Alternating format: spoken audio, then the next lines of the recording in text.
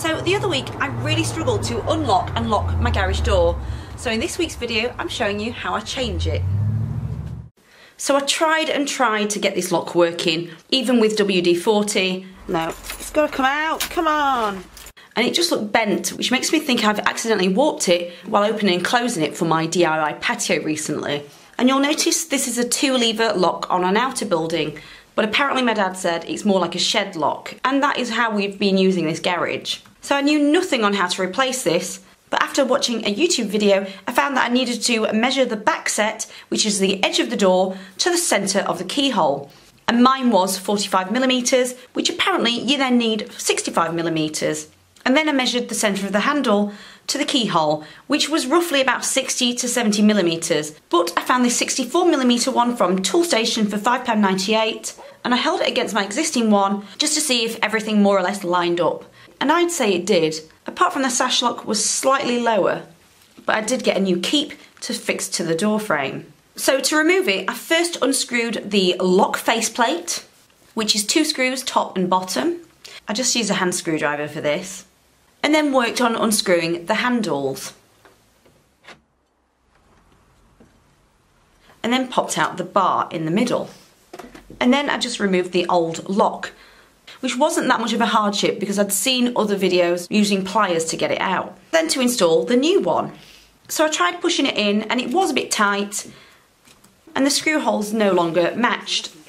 And it was slightly taller than the chiselled area for the old one. And you can see while I'm holding them face to face that the new one was about 5mm deeper. I noticed that the latches were in completely the opposite direction. So my next job was to turn it around so I could close the door. And I did that by unscrewing 2 tiny screws with a sort of spring attachment. And I thought this would be so easy. And once I'd unscrewed them, I rotated it and then started screwing it back. So I tried to hold the spring mechanism with my finger, it didn't really work. So I used this bluntish knife just to hold it in place while I screwed it back, and that worked so much better.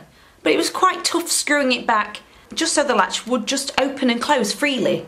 I got there in the end, but I was worried about breaking it. So once I'd done that, I held it to where the old lock used to be, and I was very nervous about using a chisel for this, just in case I did any damage. And I only needed to remove 5mm. So I just used a screwdriver with a wood drill bit and just ground the bottom of it down. And I just think this felt safer for me. Yes! Now something I should mention is I am using a 3-lever lock here, and the only reason I didn't go for a 5-lever one, which apparently is more secure, is again because I was really worried about chiselling too much and completely ruining one of the frames of the garage door that my dad made.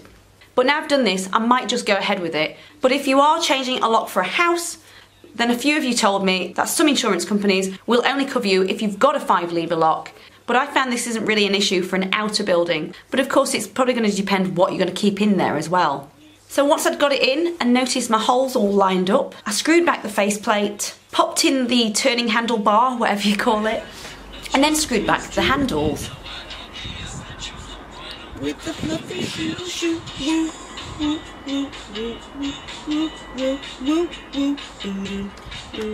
and because the new lock was slightly different, I needed to remove the old keep on the door frame and pop the new one on.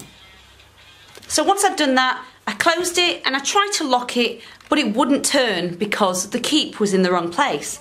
So to get around it, I went on the inside of the door, closed it, and then marked with a pencil at the top of the bottom of where the lock went. So this is when I used a chisel to remove any wood that was blocking the lock from closing.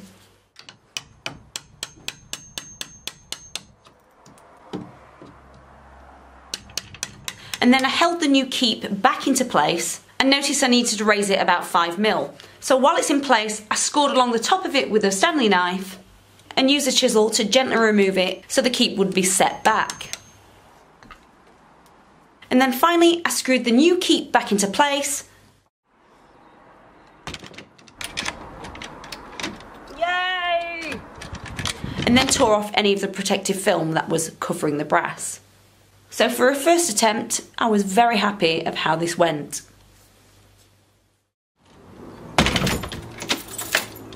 So that's it for this one. If you do anything differently, feel free to comment below and hopefully it will help someone doing their research.